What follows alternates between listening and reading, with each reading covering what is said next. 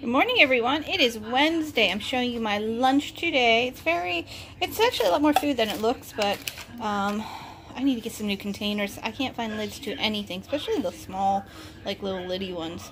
Anyways, so this is what I'm having. So I had some chicken jalapeno sausages from Aldi's, or Lidl's actually, that were in the freezer. So I cooked those up. They taste alright. So I cooked those up and I threw them in there with some celery and some tomatoes.